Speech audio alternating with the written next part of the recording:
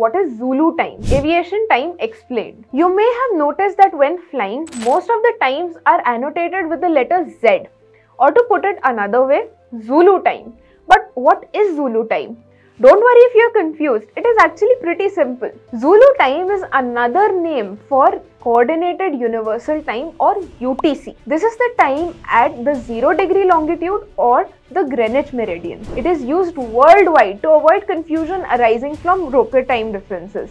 By creating a standard time, aviators have a reference point to work from. Working out and switching between Zulu time and local time is actually pretty easy. Let's take India for our example, okay? We are 5.5 hours ahead of GMT. So next time that you go flying, rewind your watches 5.5 times to read back your Zulu time.